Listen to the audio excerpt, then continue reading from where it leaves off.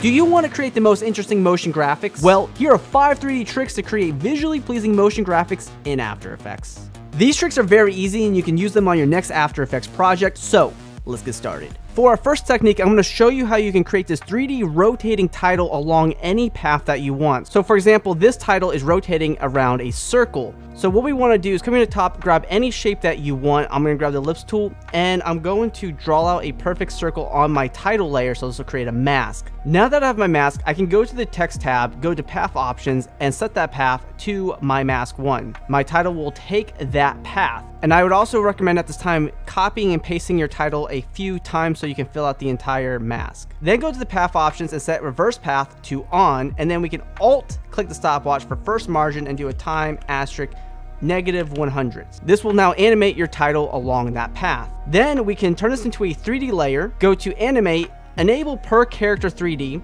then add a rotation. And we'll come here to the X rotation and set this to -90 degrees. And then if you just hit R on your keyboard for the regular rotation values, you can adjust the X rotation to say 100 degrees and adjust other rotation values to position this how you see fits. And as a quick tip, you can quickly duplicate your title, bring down the Y position of one of them, and then change the font style so it can be a little bit unique. So that's how you can create a really cool 3D rotating title.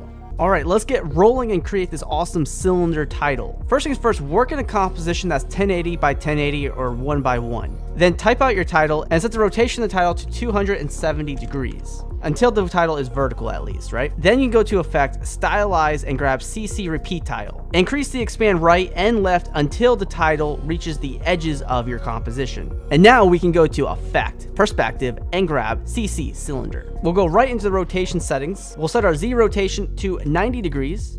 There it is, it's facing right at us. You can adjust the other rotation values as you see fit, but we'll go to rotation Y, alt click the stopwatch, and we'll do time asterisk -20. And this will give it the roll that we need. And to have this fill up the screen more, go to position and decrease the position Z value. And to help the compositing of this, let's go to Effect, Perspective, and add a drop shadow. Place the drop shadow effect above the cylinder effect, set opacity to 100%, and increase the softness to about 130. So now you can create a really cool and unique title. Creating an isometric block of text like this is very easy to create.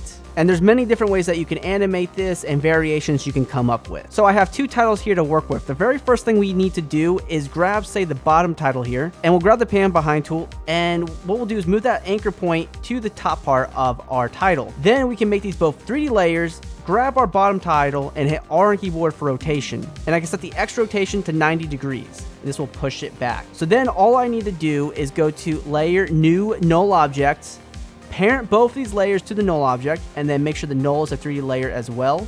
We can open it up, and then we can add a keyframe for position and the rotation values here, move forward in our timeline, and I can adjust the X rotation here to reveal the other title. And then I can reposition how I see fit, or I can rotate this in other directions as well. And one thing we want to keep in mind is that we probably want to hide the bottom title while our main title is facing us. So what we'll do is just drag in the endpoint of that bottom title so we can keep it hidden until it gets revealed. So now here's our main title, there it is, and then it goes back to normal. Alright, so now that we're moving further, we're going to create some really unique graphics here by creating this really cool folded 3-dimensional title. So I have a title here. The first thing you're going to want to do is go to Layer, Pre-Compose, call it Placeholder, and right off the start, we'll grab the rectangle tool and create a mask through the center of our title like this. Then grab the pan behind tool here at the top, make sure that that anchor point is right there at that cut.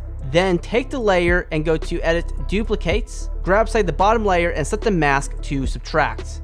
Then set both layers to 3D, grab the bottom layer, hit R on your keyboard for rotation, and set the X rotation to 90 degrees. And then go ahead and create yourself a camera. We can grab say the Orbit Around Cursor tool and we can just like rotate this a little bit so we can see our cuts. And as a quick tip, go back in the placeholder and hit S on keyboard for scale, break the chain, and increase the Y scale of your title. Make sure to recenter it, and this way it looks a little bit better in our main composition. And then you're welcome to take these layers, duplicate them, and readjust their positioning. Alright, so I've created a few copies, and to help with the lighting of this, we'll go to Layer, New, Light, make it a point light, click OK, and we can duplicate this light, hit P on keyboard for position, and then adjust the Y position value of the second light.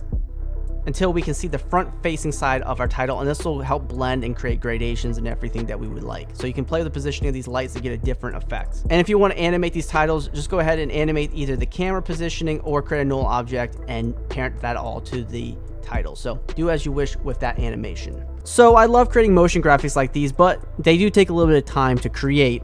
Some of the examples in this video I'm showing here are from our 150 plus Pulse template pack for After Effects and Premiere Pro. With our Motion Duck extension, we can preview every template and apply them with a single click. From here, you can easily change the titles, colors, and everything else to fit your project, and most importantly, surpass the expectations of your clients. You can check out all 20,000 templates that we have with the links in the description below. If you do pick up anything, you'll be supporting our channel, so thank you very much. For our last trick, we're going to create this title that's going to trick everyone into believing that it's just a regular title, but there's depth to this. So the first thing we want to do is type out our title and quickly go to layer, new, solid, and we can create, say, a white background. Put underneath our title and then grab both these layers and pre-compose them. We'll call it placeholder, click OK. Go back in the composition and go to composition settings and then crunch down on the width and height until the entire composition surrounds the title, sort of like this, and click OK. Okay, with our title ready to go, we can turn it into a 3D layer and hit P on keyboard for position. What we can do is alt-click the stopwatch, and I'm going to paste in this expression that will be in the description of this video. Just copy and paste it. And the reason why we're using this expression is to have an automated way to duplicate our title.